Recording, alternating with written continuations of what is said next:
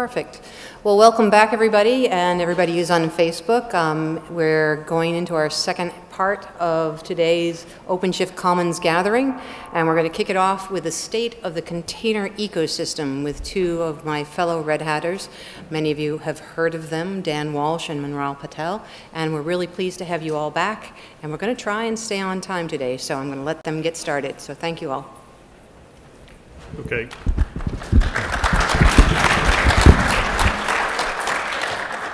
Can everybody hear me? Sure. Okay, my name is Dan Walsh. I run the container team at Red Hat. I now work in the OpenShift division. I used to work in the RHEL division up to about a month ago. So we started one of the things at the low level of containers that I've been fairly depressed with is how little advancement we've made over the last few years in containers, mainly because there's always, there's only one, people think that there's only one way to run containers. And containers, actually there's a few t-shirts running around here called Containers is Linux and Linux is Containers on the shirt. And containers is just a Linux concept. It doesn't have to go through one, just one way of doing containers. So what we started working on about a year and a half ago was trying to break apart what it meant to run a container, or how you want to run a container. And really, so what do you need to do when you want to run a container on your system? So the first thing, you have to have a definition of what a container is, or what the content of a container is. And this is actually the biggest contribution that Docker made to the ecosystem, is basically they got everybody to standardize on this one way of bundling up an image or a group of software they're going to install in your environment. And luckily, over the last couple of years, there's been a standardization effort on that bundle to make sure that everybody agreed to continue to use that bundle. One of the things I've always feared since I started working with containers is that we'd have a bifurcation. And actually, it started to happen about 3 years ago. CoreOS decided they wanted to standardize on what they call the AppC spec. And they wanted to standardize on an image bundle that was different than what Docker was doing. And so we began to see sort of the RPM versus Debian thing happening all over again. So people would have to package software in different ways. Luckily, all the major players in the container world got together and they worked on a standard, and that actually went 1.0 last December, and it's the OCI image bundle spec 1.0. So when I want to run a container, I have to be able to identify the container. The container sits in the container registry. And everybody pretty much, the funny thing is, in the competitive business of containers, container registry is really where everybody competes. Right? There's hundreds of different people doing containers. Each one of the big cloud vendors does a container registry. Red Hat, we have an OpenShift registry. There's obviously Docker.io. There's Quay from CoreOS is out there. So there's lots and lots of competitors at the container storage. But basically, they all store the same thing, these image bundles. So the next thing I need to do to run a container is I need to be able to pull the container image from the registry to my host. Okay? Can anybody tell me how they do that? And everybody in this room is going to say Docker pull. There's only one way to do that, Docker pull. In the whole wide world, there's only one way to do it, Docker pull. That sucks, right? What is the container registry? It's a web front end. It's a web service, right? I should be able to do it with curl, right? I mean, I should be able to do it with any tool to pull off of these images off of a bundle. So we started working a few years ago on a tool called Scopio, we're going to talk about at the end. But Scopio ended up evolving into this thing called Containers Image. So we actually built a Go library called Containers Image. If you go to GitHub Containers Image, you'll find it. Lots and lots of people contributed to it. And now we have ways of moving images from container registries to other container registries, from container registry into local storage, different types of things. So we needed a standard way of implementing the, pulling and eventually pushing images, and that's what container image is. The next thing you need to do to run a container is actually take that bundle that you pull down using Containers Image, and now you need to explode it on disk. But you have to put it on a sort of a different type of disk. It's called a copy on write file system. Okay, if you think about when we have these image bundles, they're layers, right? We have a first layer, the second layer, the third layer. So these are layered file systems that you have to put it on top of. And these layers, eventually you'll get to a writable layer. So it's copy on write, which means I can write, I feel like I'm writing to the layer, but I'm actually writing to a different place. Copy and write file systems are things like Overlay, Device Mapper, or ButterFS has a version. So there's lots and lots of copy and write file systems. And the only one that had a copy and write file system was inside of Docker. So the only place to store it was inside of Docker storage. So we decided to create a library called container storage. Right? We basically took the code, most of it was written by Red Hat originally, that was in containers in Docker, pulled it out, made it into a library so people could start storing copy and write file systems on the disk. So lastly, you need a standard mechanism for running. How do you define what it means to run a container? Okay, and that really has to be standardized just like the bundle. So you need to standard what it means to run a container and what it means to store the container. Luckily, OCI runtime spec, okay, also 1.0. What that does is it has a JSON file that basically says what's going to happen in this container, what the environmental variables are, what kind of security constraints are on it, what is the entry point, what is the current working directory. All those things are written inside of a JSON file, and then you have an exploded file system next to it, which is a rootfs. Okay, runc is the default implementation of the OCI image spec. Clear Linux Containers is another implementation of the OCI image spec. Clear Linux happens to use KVM for isolation. runc uses namespaces and C groups on the local file system. Other people are also building OCI image specs. Docker since 1.11 has been executing runc underneath the covers, and so all containers are launched with runc. So if I have these 4 components, right, nowhere in these components do I need a big fat daemon? Okay? If I have 4 components, I should be able to do these things from the command line. Right? I should be able to do each one of these steps from the command line without having a big daemon in the way. All right? And one thing that drives me crazy in the container world is people keep on putting up daemons. Everywhere, you need a daemon for everything. Everything's a client-server operation. But in a lot of ways, I would just like to have it, a lot simpler. Basically, these are just processes on a Linux system. I should be able to just exec them. So you're at the OpenShift conference, Kubernetes, KubeCon. This week, we want to talk about Kubernetes. So what does Kubernetes need to do to run a container? Well, first of all, if you look back on Kubernetes, it was originally developed on top of Docker. Okay? They built into Kubernetes the entire Docker API, how to talk out to containers. And here again, CoreOS actually caused some problems, good problems. CoreOS came along and said, we're going to write a huge amount of patches to Kubernetes to make Kubernetes work with Rocket. And Kubernetes basically looked at this huge amount of patches, and they were going to have if, I'm using C code, but basically saying if running with Docker, do it this way, if running with Rocket, do it this way. And they said, well, we can't support that kind of code.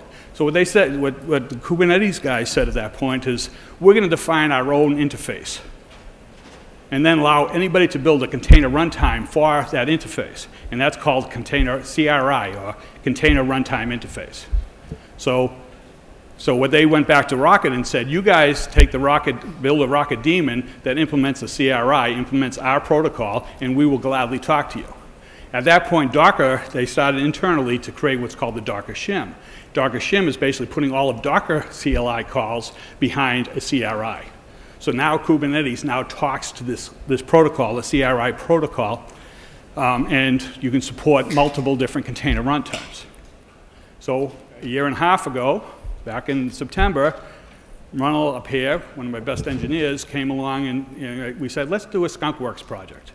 Let's see if we could build, using those 4 components that we built, let's see if we could build a little tiny daemon, not a big fat daemon, hopefully a thin daemon, that would implement those 4 things. Ability to store an image somewhere, pull the image, store it on disk, and then create a runc configuration, very similar to what Docker did. And that's what we call, well, actually, originally we called it something different. This press got a hold of it, and all of a sudden it became Red Hat's forking Docker. That's not what we did. What we wanted to do is implement a workflow for Kubernetes running this, and we ended up calling it Cryo. So I'll let you take it. So what is Cryo? So from the name, you can see it's an OCI-based implementation of the Kubernetes CRI. So we took all the components that Dan talked about and created Cryo. So what is the scope of Cryo? Exactly what Kubernetes CRI needs. We don't add any more code than what the CRI needs. So it's like nothing more, nothing less. just implement the CRI, and each version of Cube, whenever there are some changes to the CRI, we pick up those changes and we implement them in Cryo.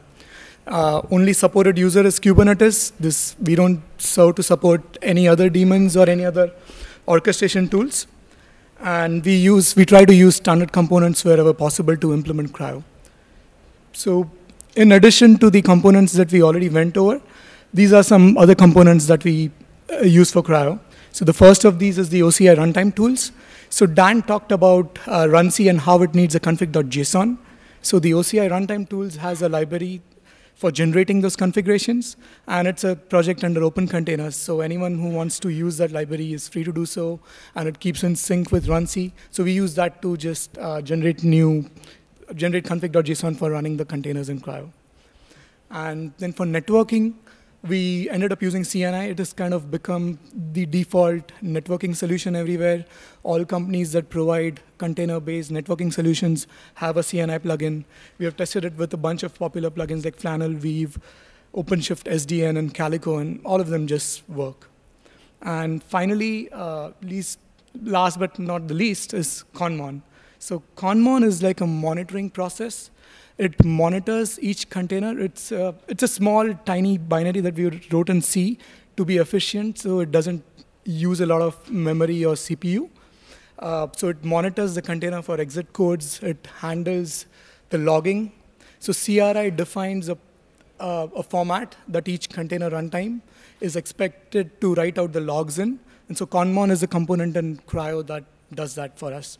And then it also handles TTY. So whenever you want interactive terminals, Conmon is responsible for reading the master PTY from the container and copying data back and forth. It serves the attached clients, and finally, it detects and reports So whenever you do kubectl status, and if your container went out of memory, you'll be able to see that. So let's take a look at what a pod looks like with runc. So you have a pod, which is the holder of the C groups, IPC net, and optionally the PID namespaces in newer versions of Kubernetes. And then within a pod, you have the infra container, and then the actual application containers that are specified in the pod specification. And for each one of these containers, we run Conmon. Conmon is small and efficient, and it uses C and shed libraries, so it doesn't have a lot of memory overhead. So this is the overall architecture when using kubelet with Cryo.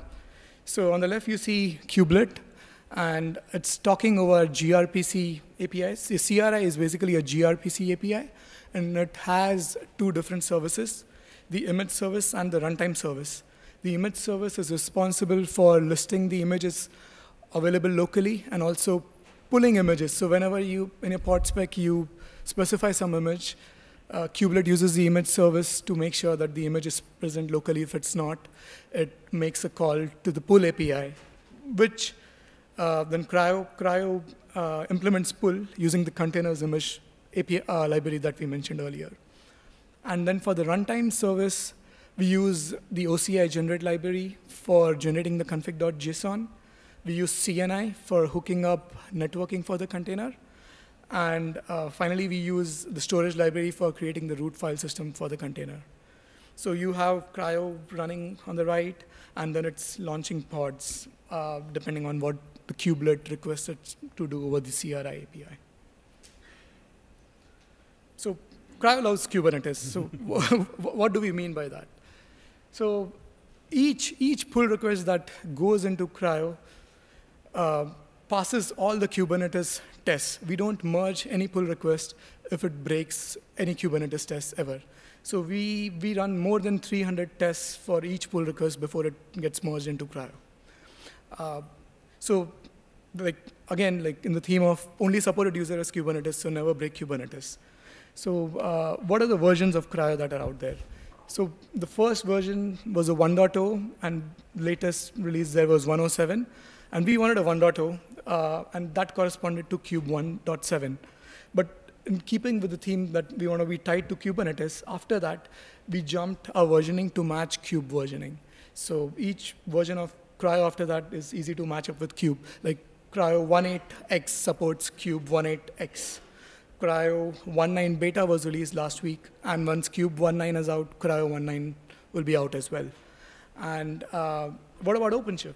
So Cryo was shipped as a tech preview in OpenShift 3.7 on RHEL. So OpenShift container platform will be moving to 3.9 afterwards, but Origin still has a 3.8 if you want to use that with Cryo 1.8, and we'll be targeting that for OpenShift Online, to deploy Cryo to OpenShift Online as a first step. And again, OpenShift 3.9 will have full support for Cryo as a runtime. And our goal is for 3.10 to fully support Cryo as a default option in OpenShift. Could anybody tell me what version that'll be of Cryo with Kubernetes 1.10? Yeah. 1.10? Okay. Yeah. We're stalking Kubernetes. Yes, there's no confusion. You just pick the matching version, and it should work with Cube. And we have maintainers and contributors from a bunch of companies, Red Hat, Intel SUSE, and many other contributors. And so I'm going to demo this tomorrow. Come to my talk to KubeCon, and we'll go over Cryo in action. Okay, so that's Cryo. Pretty quick, huh? Pretty cool. It just basically, traditionally, Kubernetes has had a problem with Docker changing out from underneath it. So every version of Docker has broken Kubernetes. So what we wanted to do when we built Cryo was basically to say, whatever we do, we can't break Kubernetes. Kubernetes is the thing that's important here. Okay, it's not, so basically when Docker 1.8, Docker 1.9, Docker 1.10, Kubernetes always trails behind. Matter of fact, Kubernetes right now only supports Docker 1.12.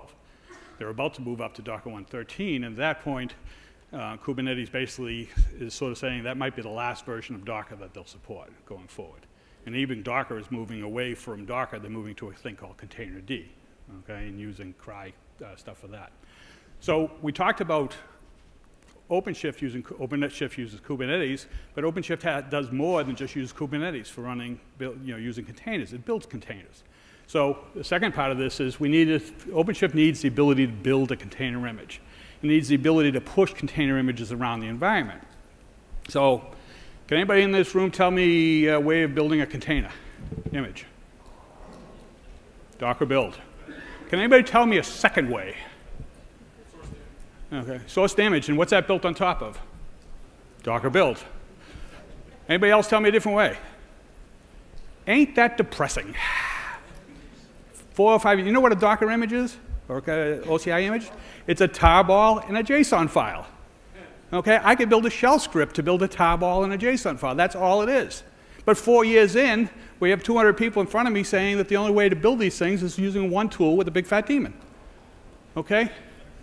Last year when we were talking about this stuff back at DevConf, a fellow worker of mine decided that he would build a tool to demonstrate it. He started in the morning, and at the end of the day, he wanted to build a tool. He decided to call it something to make fun of my accent. Because I told him, why don't you build me something that'll build a container? Why don't we just call it Builder? And he said, okay.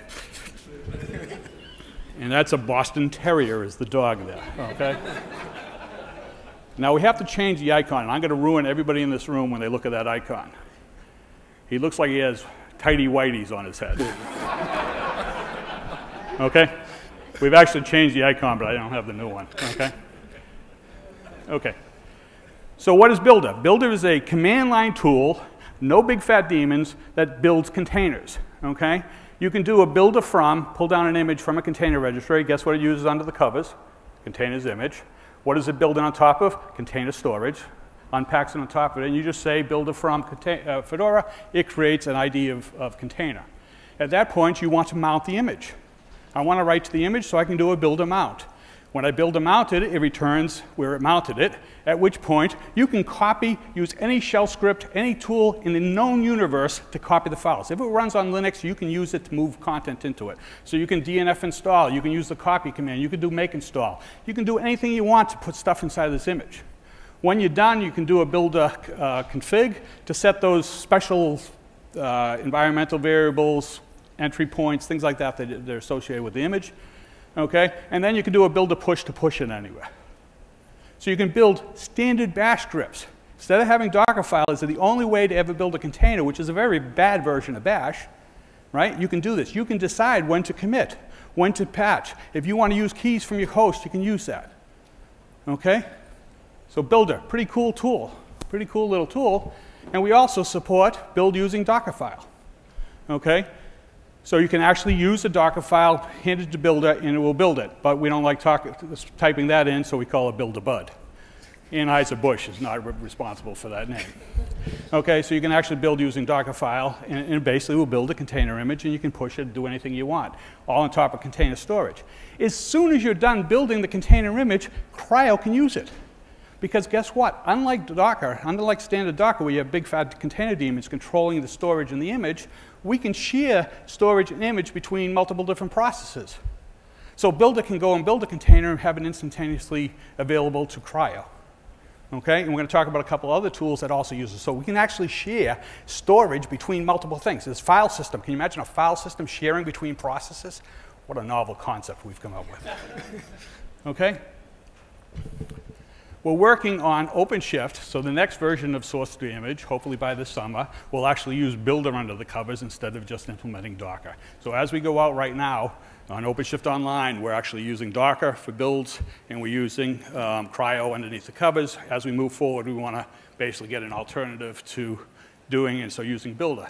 The goal with Builder is actually to make it less privileged, require less privileges. Right now, it still requires the same amount of privileges to build a container, but hopefully in the future, we'll be able to trim down the amount of privileges required for Builder. So what else does OpenShift need? Well, one problem with Cryo is that it doesn't have everybody that goes into a Kubernetes environment right now. If something goes wrong, they get onto the box and they execute the Docker commands. They do Docker PS to see what's running in the pods. They do Docker images to see what images are downloaded. So we needed tools to be able to do similar activity.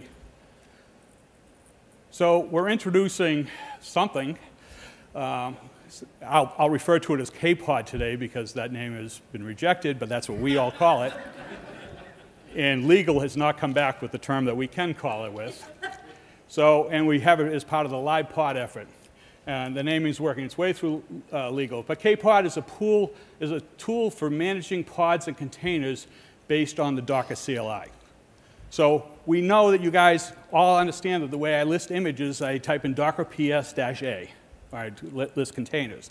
If I want to list all containers, I add, if I want to list a short name, I do -E. So all this knowledge has been built up on the Docker CLI, so we decided to build our thing called KPod and use our own special CLI. So we have KPod PS, we have KPod Run, we have KPod Exec, we have KPod Images. So we really were very creative in what we call these things. But basically, KPod is an entire Docker CLI type environment that executes pretty much the same environment. But guess what? No big fat daemons. So when you execute KPod run, the process that's running the container is a child of the client. It's not connecting to a big fat daemon somewhere to run it in a different environment. So you can actually start to build smarter environments.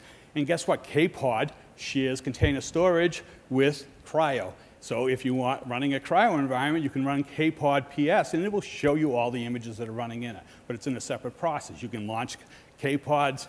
You can launch Builder to use these things, but basically they all can share the same storage.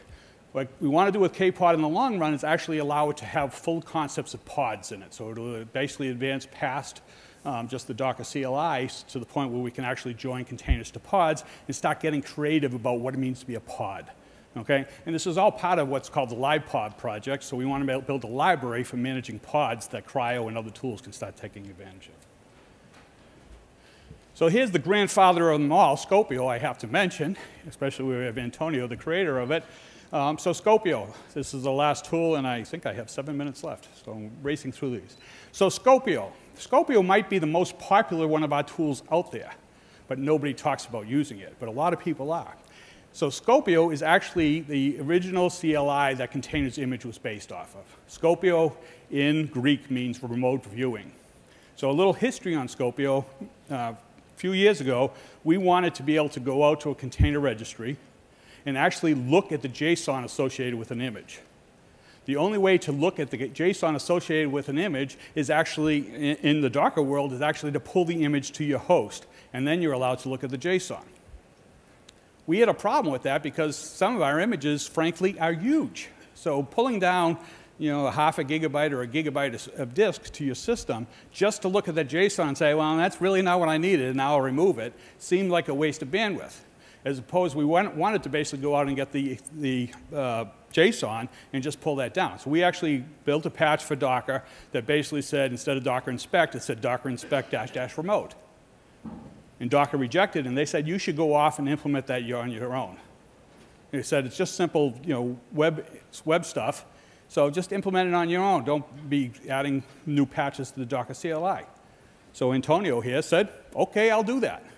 The problem is he didn't stop at that point. He said, well, if I'm going to pull down the JSON, I might as well pull down the image, too, inside of my tool. And they said, well, if I pull the image, I might as well push the image. So he continued to develop on this thing. So he actually built the Scopio tool that does a really nice job of pulling and pushing images. With Containers Image, he can actually pull an image from one registry and push it to another registry. So now we have Windows ports of this tool that are actually moving registries around. This thing. I want to grab my phone that's telling me I have a meeting. OK, so Scopio is able to move it, but Scopio didn't. Containers Image has actually got rather creative. Containers Image supports container storage. So I can pull an image out of a registry and push it directly into Cryo storage or Builder storage or KPod storage. I can actually pull it and push it directly into Docker. So I can pull an image from Docker IO and stick it into Docker's database. Okay, I can push to directories. I can push OCI images and Docker V1 images, all with the Scopio tool.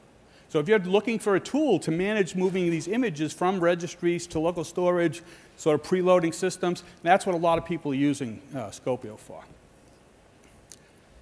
So that's a quick view of what Scopio is able to do. And I'm going to end now. We can do questions. I got 5 minutes left, right?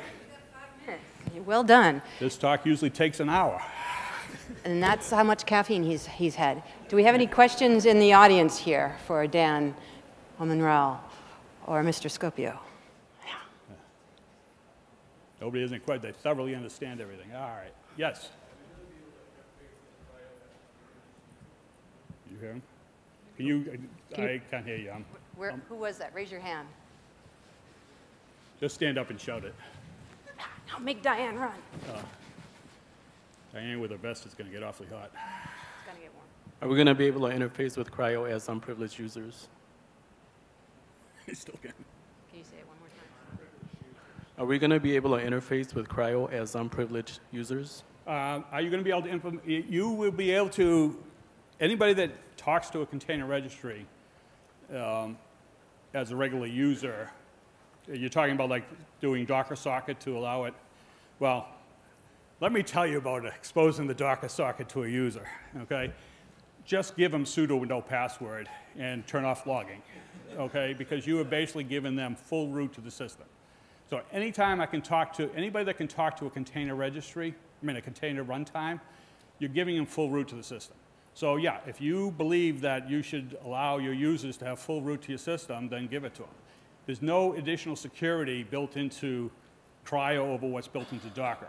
Okay, so again, the only thing Cryo does is implement what Docker wants. Whether or not we'd allow you to use KPod in the future to use, say, user namespace to do it, that would be something we might investigate in the future. There is a tool called Builder, Bubble Wrap, that actually implements some of that. And if you follow a Flatpak project, it allows you to do some stuff. But right now, we're not doing anything special in Cryo, any of this stuff that's going to not require root. So I would prefer you use sudo to set up those environments. Someone else have a question? Yes? One in the back. Windows support. Did you not see the shirt?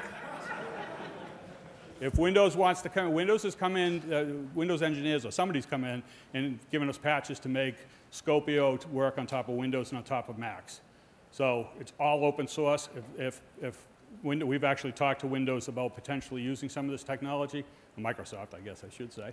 But we're not doing the work. So, I would love to have them come in and join us on it. And Microsoft supports a lot of Linux, so I'm sure they'll be running it in their Linux environments.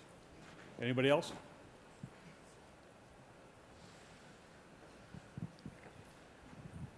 Kind of a detail thing. The conmon, is that a bit like an init container for a pod? No, so Conmon isn't like an init container. It is like a small process which is a parent process of the container, and this is because the way OCI is implemented, the separation of create and run, we need something to actually monitor the process, and that's the role that Conmon does. So you still can have your own init inside a container, but to monitor the container itself from outside, you need Conmon. Yeah, so when I run a run-C container, run-C actually starts PID 1 and then goes away. What happens is Conmon launches run-C and stays around running, basically listening to standard in and standard out from what ends up being PID 1 of the container, and it sits out there. If anybody wants to connect to it or attach to it, then it can give back that control of the terminal. Therefore, we can, something Docker used to not be able to do was restart a Docker daemon. It would take down all the containers. We can restart Cryo, and because Conmon is sitting out there basically holding the containers open, it'll continue to run. That's the way I like to think about Conmon. Anybody else? If not, you're right on time. I'm right on time. Thank you All right. very much, folks. Thank you.